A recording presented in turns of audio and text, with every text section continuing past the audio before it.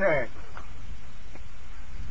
Explain to you what some of the functions are of the air intake plenum.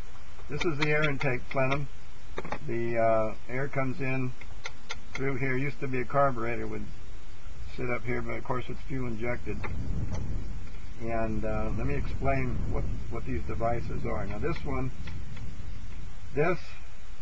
is the fast idle control, and it's got hoses at the bottom, 2 hoses, and hot water goes into it, and as it warms up it controls the idle speed of the car. At first you'll get a kind of a looping, accelerating, decelerating, and when it's cold, and after it warms up, then it will just idle at a same RPM and much slower speed. But that controls this, and it's serviced by taking those 2 screws off.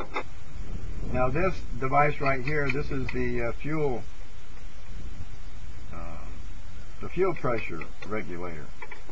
What happens is when the fuel reaches a certain pressure, it's about, I'm going from memory here, about 42 pounds, then this opens up and allows fuel to go back into the gas tank, return to the gas tank. And it's got a diaphragm in there that shouldn't leak. You can test that. You're supposed to use a vacuum gauge, but you can just get a windshield wiper hose. I'm just sucking on it with my mouth. I don't know if you can hear that, but there's no leak. You should be able to suck on it, and when you let go of it, you'll hear the air rushing back in. So make sure there's no leaks here. Also over here, can't see it maybe, let me move the camera. Right here, this controls the starting. It allows less air into the engine when you're starting, and thus providing a more rich fuel mixture. And it's got a vacuum diaphragm in it too. Similarly, you can test it the same way. Put your vacuum hose on it and suck on it.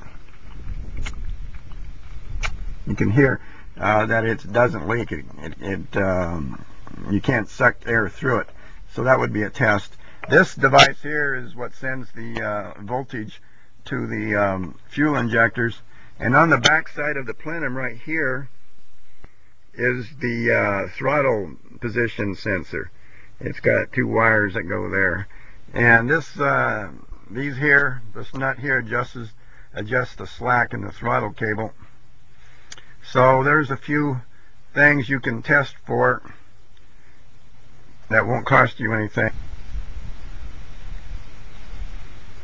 Oh, I should tell. And this is the PCV valve.